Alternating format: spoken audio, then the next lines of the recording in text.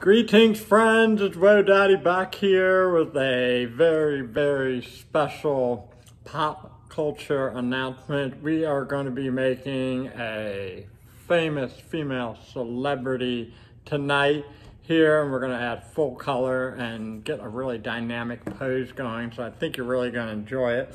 This idea came to me from teaching summer school. And if you don't know summer school is awesome. It's an opportunity to learn during the summer, to be with your friends, do physical activities, arts and crafts, have a little bit of fun, a little bit of freedom, and meet cool teachers like myself and others. So, yesterday we had a little mid-project snafu where our projector went out. What am I gonna do? I'm gonna make these kids some cartoons of their favorite people, and they can draw along with me. And one that was so popular and came out so good. I practiced all day with these girls and they loved it. Let's check it out first. Have the lovely Ariana Grande. And she is looking absolutely fabulous. This is one of her poses for a recent photo shoot. And so we're gonna talk about how to make this from start to finish. I'm gonna make it really easy for you and break it down, and you're gonna look at it and say, how am I gonna make that? And you are gonna do it. So let's get into the creation station and check it out.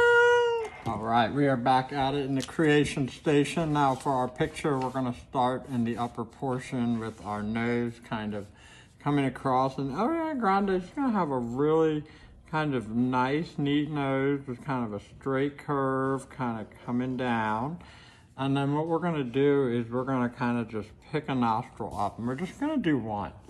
Okay, now we're gonna have a very intense curve on the eyes that's gonna kind of start down and go up, and then we're gonna do this suggestion of lashes. Now we're gonna leave a little bit of space, and we're gonna do a similar idea over here, and we're gonna go lash, and I'm gonna throw a third one like right up in there. All right, so on the left eye, we're gonna do a nice kind of round, sort of on the right side, and then we're gonna have on the right side of our right eye. So we got like that kind of like Mona Lisa look.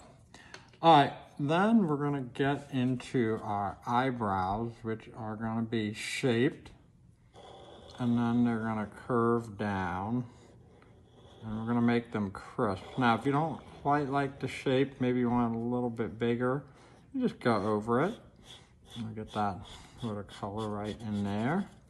All right, and then on the opposite side, we're gonna start up and go up like this and back down.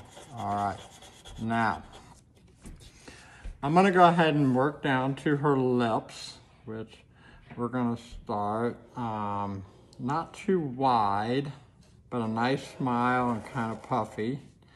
All right, and so we're gonna make the bottom nice and big. We're gonna make the top nice and big too, kind of right like that. Okay, and our hair is gonna kind of start right over here, and we have this curve coming up. Now, this curve is gonna come to a point right about here, and it's gonna go up into a headband. So we'll get to the headband in a minute. What I wanna do is kind of draw the face in right here. So we're gonna go down, extend the cheek, and then come right along the edge of the mouth. And we're gonna come up and then turn like that. Now what we're gonna do over here is we're gonna make an ear right across.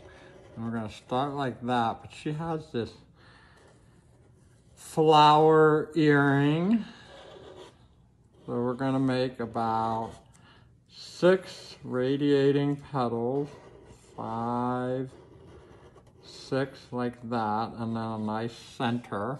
And then we can kind of just continue the ear as if it were there.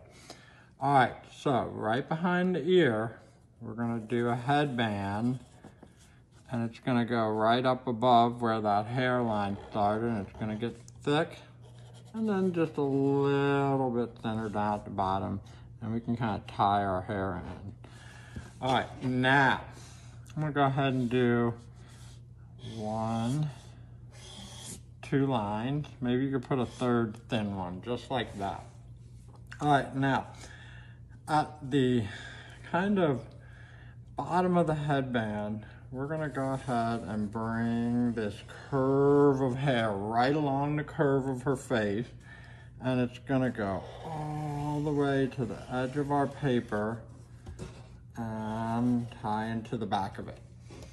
Now from here, we're gonna make just straight kind of lines sort of coming down, and it's okay if you just kind of stop or if you just kind of open it up a little bit.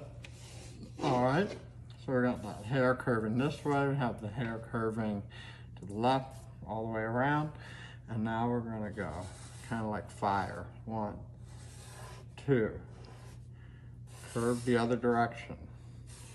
Have one kind of curving in like a claw. Curve away again. And then we're gonna have one more, and it's gonna start to make the shape of her shoulders. It's gonna end up right in there.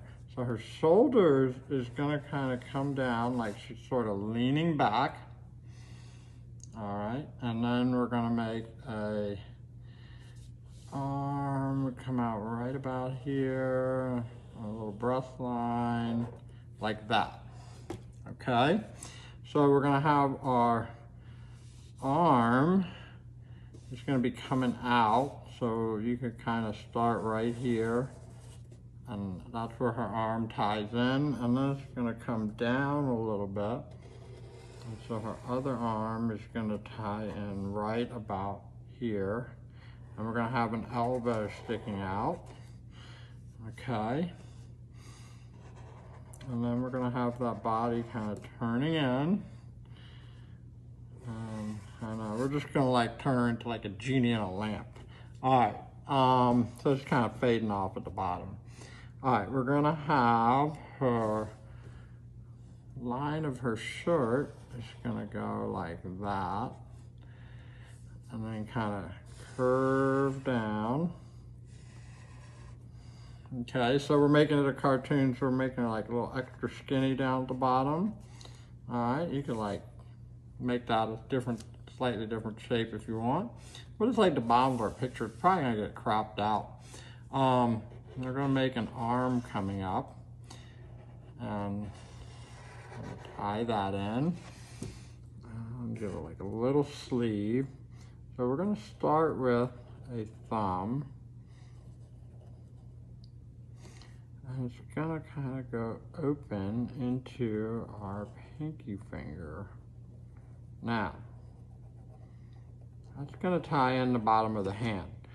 Beyond that pinky finger is the next ring finger, extended, an index finger, and then a pointer finger coming up.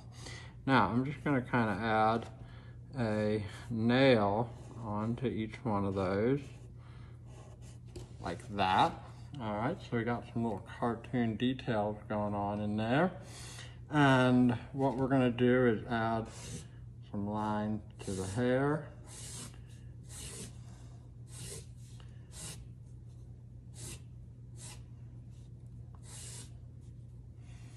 All right, just like so. Just put a little couple lines, kind of suggest a little hair in the back and a little chin. So what we're gonna do now is we are gonna go ahead and do a little bit of color blending. And so if we look really close here, I have a little pink that I'm gonna use in her mouth, and a little brown, and a little tan, and a little yellow, and I have a dark green and a light green. So you can honestly use whatever colors you want. These are the colors that I'm gonna use.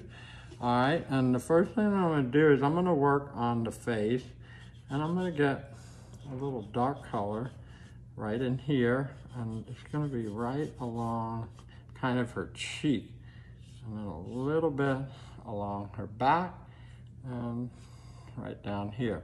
Now, what we're gonna do on the inside, we're gonna start with the hand and get a little skin color for the back. A portion of her body, a little skin color. Same thing right here.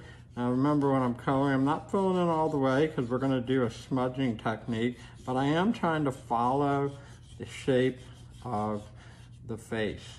That's really important. All right, so follow the shape of the face, have a little fun with it. All right, now what we're going to do is we're just going to kind of start blending just a little bit. I'm going to go down here so you can see the dark color in the back. Kind of just creates a little essence of shadow. Here it's more like darker blush makeup, you know, that you might put on your cheek, which, you know, kind of suggests a shadow. So it gives that effect as makeup, which is what was sort of intended, a little bit above the hair. We'll work our way around the ears. All right, so you have that kind of blended in nicely, and you could do that more or less as you choose. All right, in the lip, it's kind of like a faded pink. So I'm gonna put pink, and then I'm gonna put skin color. Okay, and I'm gonna blend that. You get this nice kind of faded pink. So maybe I could be a makeup artist, who knows? All right, this portion of the hair is pretty much darker. Now with the hair, I'm trying to carefully go back and forth. I'm not gonna do much color blending because I want the texture of the hair to look different than the texture of the body. So we're gonna have more blonde kind of in the lower sections of her hair, a little shine down here. So just kind of like inconsistently filling it with blonde. And then we're gonna go and kind of do our touching up, filling in with the brown, and then going over the blonde lightly with it so that the blonde still shows through. You see what I'm going for there? So in some portions it's darker, and in some portions it's blended, and so you got that kind of blonde shine coming through the brown. Still following the direction of the hair, trying to keep it natural. I'm trying to fill in most of it. That's where I might go back. Maybe I'll make it like a little bit darker on the edge, but just sort of filling in most of it so we get that effect. And oh yeah, black here. I'm gonna go ahead and do Sharpie for that. All right, made it a little big, make it a little bigger. That's fine. Be a large accessory. Okay, that filled in nicely. I'm gonna do a little touch of tan right there, a little blend. Okay, now center of our ear, a little dark green, and then a little dark green along kind of like the elastic band. The little elastic band right there.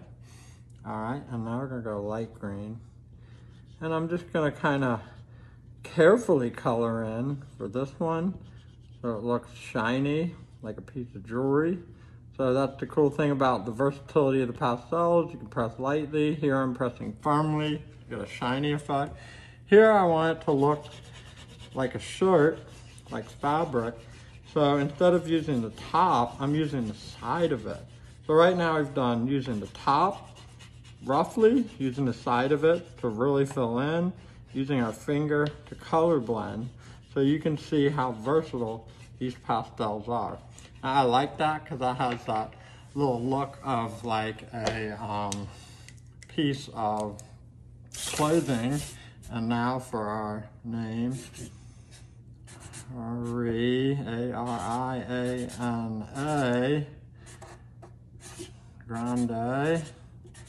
Grande, however you want to say it.